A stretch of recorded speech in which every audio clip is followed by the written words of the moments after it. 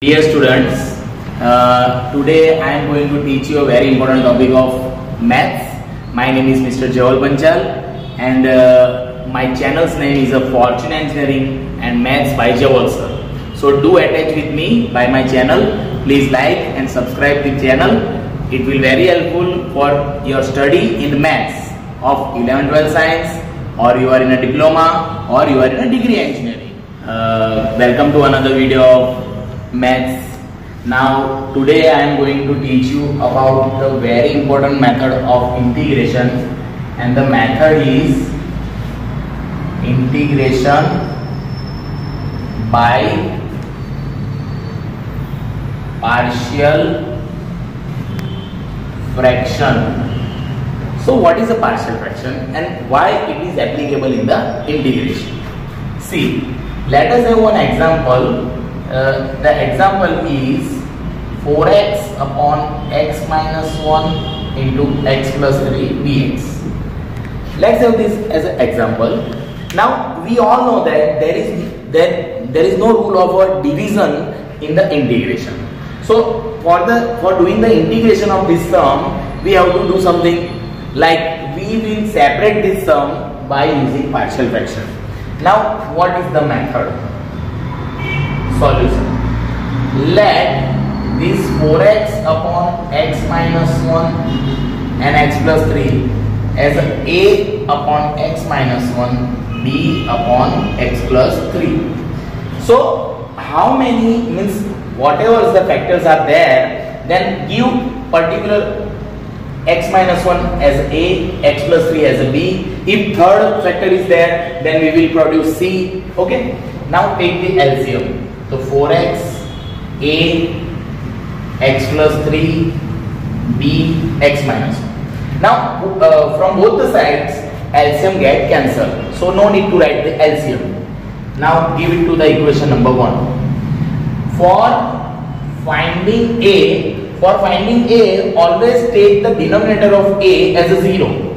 So x minus 1 is 0. So x is equal to 1. So we putting in 1. So putting in 1, that will give us 4 into 1 a 1 plus 3 b 1 minus 1. So it will become 4 into 4 plus 0. So the answer a is equal to 1. So value of a is 1. We achieved the value of a is 1. Now similarly for finding b. So if you want to find a b, then again repeat the same procedure. The procedure is let x plus 3 as a 0. So x is equal to minus 3. Again putting in 1. So we will put the value of x as a minus 3 into the equation number 1. So 4 into minus 3, that is equal to a minus 3 plus 3 b minus 3 minus 1. So we are putting this x is equal to minus 3 into this equation number 1. Let me bracket it or highlight it so you can easily have the values. Now this minus 3 plus 3 becomes 0, so whole term will become 0, and this is the minus 4b.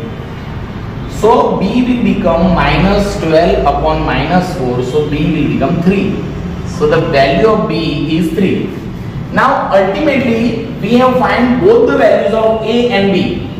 Now we want to find the integration of this. Now this integration is equal to this and this term is equal to this. So the integral after putting the values of a and b is I barabar integration a. So what is the value of a? That is 1. The 1 upon x minus 1 plus b, that is 3 upon x plus 3, and dx is there, which shows that the integration is with respect to x.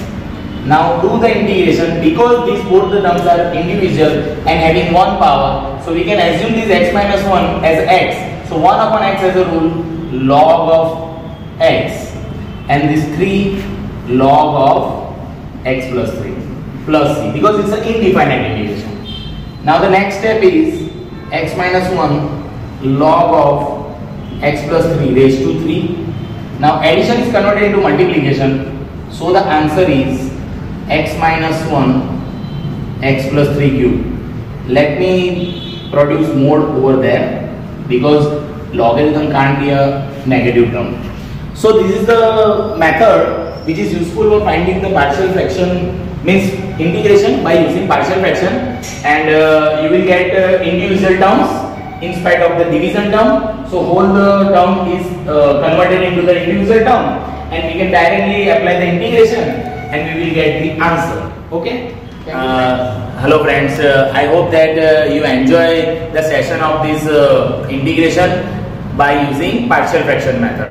Now my channel's name is Fortune Engine. As you know, Fortune Engine Maths by Jawal sir, and my class is situated in Vadodara. So if you want any query in maths, come to me, I will help you. And also find and subscribe my channel on YouTube, it will be very useful.